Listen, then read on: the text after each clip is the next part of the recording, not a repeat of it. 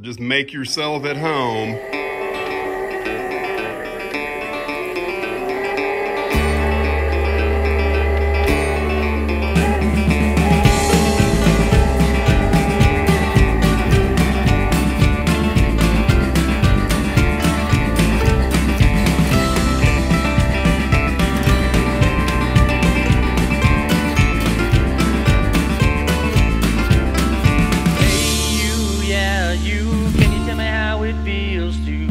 Never have enough time to play it all.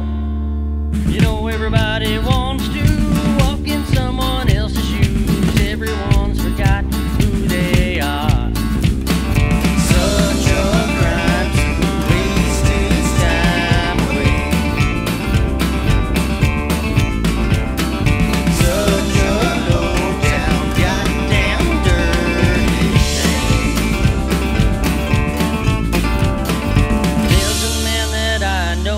Works his fingers to the bone, never gets to spend any time at home at all. He's working, slaving all day, watching his life skedaddle away, another life that's bound to fade away. Such a crime to waste his time away. Alright, one problem solved. Still have plenty of room to run a cord from the plug-in, which is right here, down underneath. So that solves all of my clearance problems, and it's still gonna look decent too. So now all I have to do is extend this track and reconnect back up there. I'll probably have to cut another piece because I'm sure I lost a little bit of length because of the radius increased down at this end. So welcome to Otter Creek and Rio Grande, where we're still working on the staging yard. But I'm getting closer, Hopefully, you know, before the end of this week, I will have it completed. So stick around and see what I do next.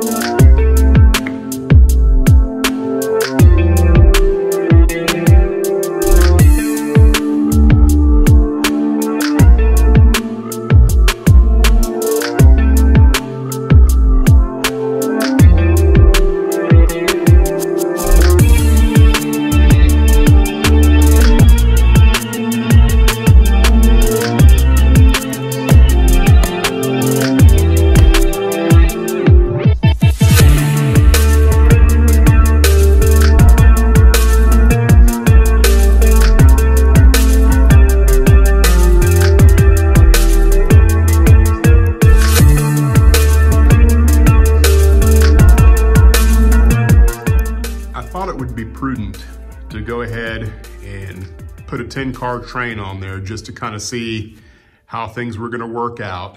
And I've got this end here. You can see they're pretty close, well within standards.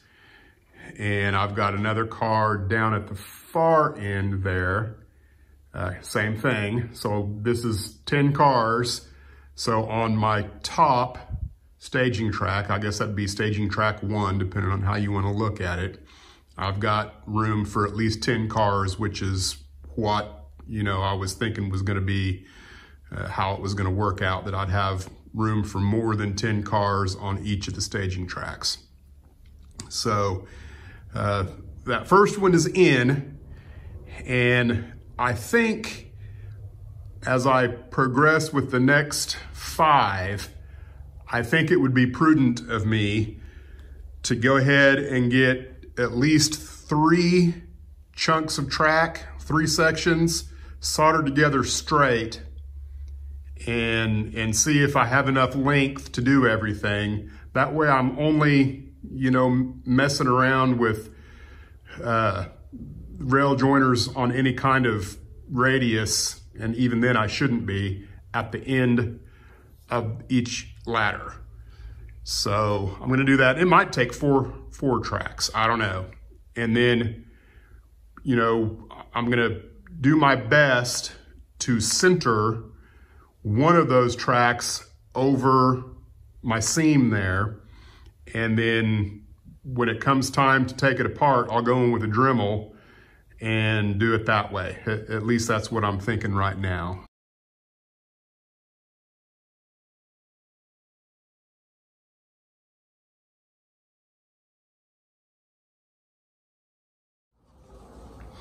After some sleep and a couple of cups of coffee, I decided against soldering all of the track together and then putting it in. I would have ended up having to do all of that twice.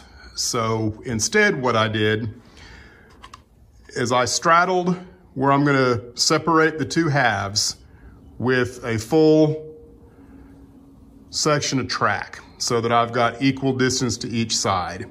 And then I just made sure everything was at the 2-inch spacing that I wanted, and then just, you know, made everything nice and tight where I needed it to be on each end of the layout.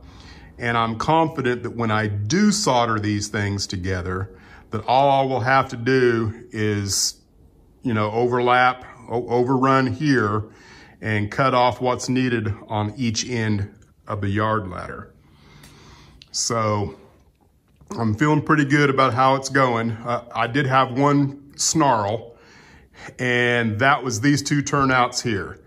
I don't know if I got confused from my original plan, you know, and taking everything apart and bringing everything here, if I got these two turnouts swapped from each other, but I ended up having to take them out and swap them. The tangent remained the same, but instead of this turnout being back here, it really threw this track way too far to the left and my spacing was terrible. So I swapped them out and I ended up with this geometry, which turned out really good. It's actually better than the rest. But, you know, all this is brand new to me. And regardless of what you do in your computer-assisted drawing program, when you actually start putting things together and saying this is permanent, things change. I'm gonna go ahead and clean up all of this stuff here and start working on my storage yard and my engine tracks. All right, you're taking a look at the storage yard, and you can see I've got 3 tortoises that are gonna be in real close conjunction with each other. And there's a couple things that I'm reconsidering. You know, when I originally laid this all out, again, I'm not 100% sure what happened, but you know, this over here changed, and then somehow or another, I'm short one of the number 8 turnouts that I originally had in here, because I took pictures to help remind me, but apparently they didn't do me any good, because somehow I still ended up with stuff like impossible to recreate. So here's the deal, is from here on out that way, those are all number 6s. And then these up here, these 2 switches are number 8s. And you can see the parallel track that you get coming out of a number 8 is, I think it's like 1.25 inches, which is less than the 1 7/16 that I've already proved you can't have 2 locomotives side by side each other. So that's not gonna work right here. So I think what I'm gonna do is I'm gonna go ahead and build 2 number 6s, and a left, maybe 2 lefts and a right. I'm not 100% sure. For sure, I'm gonna build 2 lefts and see what that looks like, and hopefully get this sorted out, because it's taken a lot more time than what I'd hoped it would. I thought I'd go ahead and share some yard ladder experience, if you want to call it that. So there's a known distance, at least there should be, of how far your diverging route should go before it creates the proper distance between the next parallel track. And I'm sure that distance is different for a number 8, a number 6, 5, 4, so on and so forth. I did not know what any of that was when I began this. I did try and find out information on that, but I'm a terrible researcher. Just at the risk of going on a rant, I despise searching for anything because the first 10 hits you get are just advertisements. It's just a pain that I hate. And if I can't find it in the first, 4 or 5 attempts, I throw my hands up in the air and go on to something that I can do a little easier. That being said, the only way that these 2 turnouts ended up working, butted straight up to that one, is because I ended up with a radius out here so that this track could move away from that track, and then this track could move away from that track, so on and so forth. So I got kind of lucky that this worked out the way it did. Let's take a look at the other end. So on this end, you can see I've got a 2-inch spacer block here, a 2-inch spacer block here, and another one over here. So when I made my number 6s, I mistakenly did not leave enough track on either end. So, if you watch, if you happen to be someone who's thinking about making use of fast tracks, I highly recommend it. They're a great tool. It's not that terribly difficult to do. And, without divulging too much, I've purchased my jigs, at least 2 of my jigs, just in the creation of my staging yard. If you were to add up how much each one of these turnouts would have cost to purchase, manufactured by some other entity, it would be a sum of money that would equal at least 2 of my Fast Tracks jigs, and I haven't even got it started on the rest of the layout. So I think it's a fairly economical way of doing business as well, if you're gonna do a large layout. Enough said about that. So when I created these number 5s, I didn't leave enough length on either end of the turnout to make it work with a 2-inch spacing. So long story short, I'm gonna have to create about a 2-inch chunk of track right in here on these 2 turnouts in order for the diverging route to leave at a distance that I want. So, live and learn. I'm gonna measure though. After I get it all hooked up, I'm gonna probably measure from the frog to the frog, and that should give me total distance that I need to know.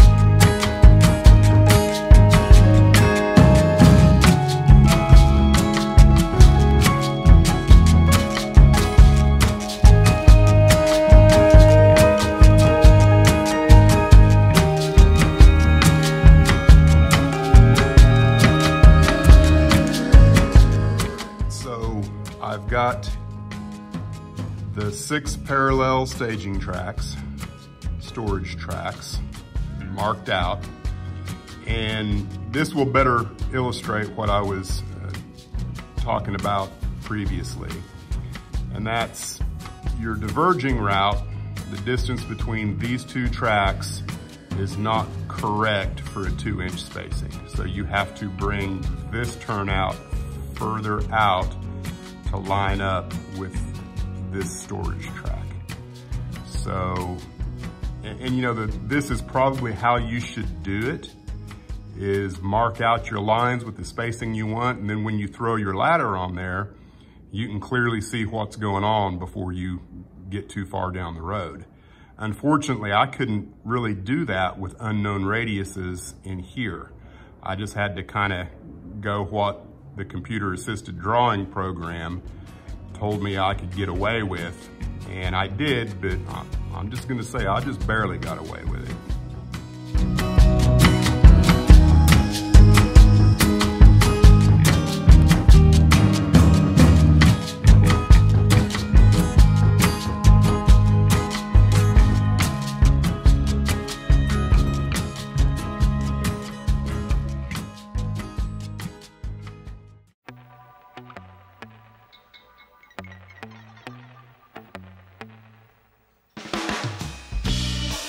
We need to talk. First of all, you're filthy. And I'm not 100% sure that that's not actually manure. Are you out in the cow pasture again? When we discussed your living conditions when you were forced to move out of the house, you promised that you would start producing some mice. An atonement for the destruction of some of the things in the house. To date, probably 9 months later, you've produced 1 mouse. 1. So, doesn't look like you're gonna come inside the house anytime soon.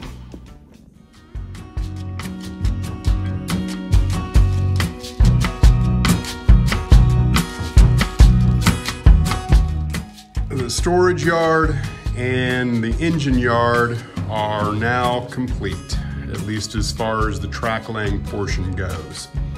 What I need to do next is go in and mark where all the track is going to be, and then drill all my alignment holes for adding the tortoises at a later date. Once I get everything marked, I'm going to go in and figure out exactly where my feeder drops are going to be for these center tracks here, because I think I'm going to go ahead and drill those before I take everything up, because I will have to separate the 2 halves again from each other, flip this half over to install my tortoises. So I'm going to get started doing that.